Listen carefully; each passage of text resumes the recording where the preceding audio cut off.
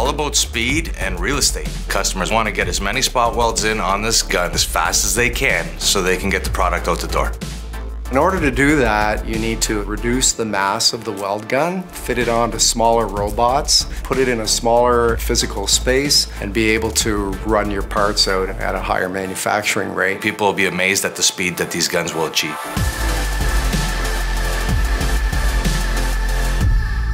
Customers are trying to fit more into the same physical footprint that they're operating in. You don't want to have to throw a 210 kilogram robot into somewhere where you could fit an 80. We want something that can be as light as possible to go as fast as possible, but not take up all the space. We carried over our designs from the RA gun, which is a solid product out there that the customers are using. And we thought of ways of machining more material out of the structure of the gun that we've never considered doing before. That's kind of the process where you get so far and you're trying to find the next breakthrough to get to the next level. We're ahead of the curve right now in industry with the weight that we're achieving on this product. You can move less mass faster. That's just physics. We can't stop thinking, I guess, about saving weight. The UL gun itself is able to roll production out at a much higher rate. And with the higher production rates, keeping robustness was always top priority. And through our testing, which we've been in the tens of millions of cycles, it's just as robust as any resistance welding gun that we've ever built. That's carrying on that legacy with improvements.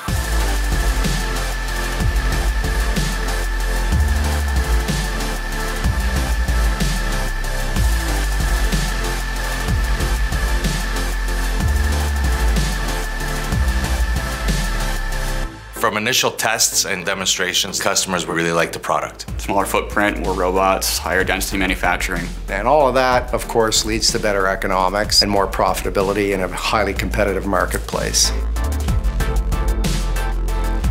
While we're really proud of the UL lightweight gun, we are not stopping there. We'll continue to forge forward and find new milestones.